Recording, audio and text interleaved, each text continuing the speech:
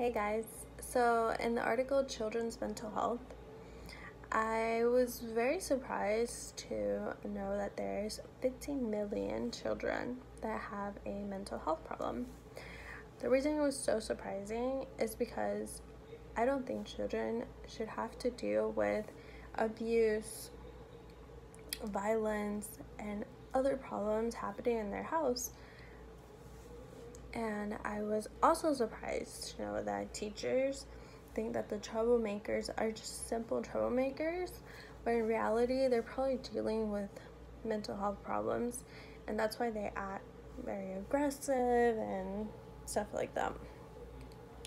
Also, I do believe that the schools have a responsibility to help children with mental health problems because think about it.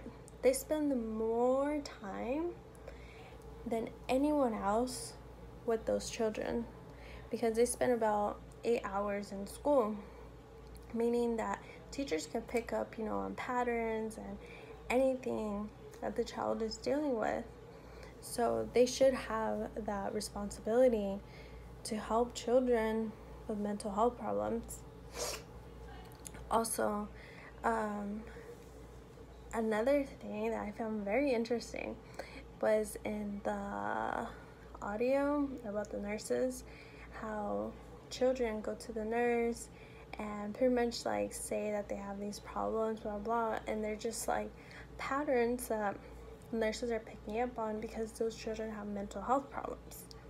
So I believe that if we were to have a counselor, a psychologist, a nurse, or anyone a child could look up to in schools at all times, so a child can go up to them and talk to them about their problems.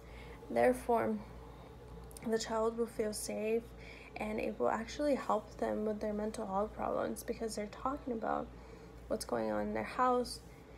And if we're able to stop something now from becoming a bigger problem, meaning if you help a child right now that has a mental health problem, in the future they'll have a better future.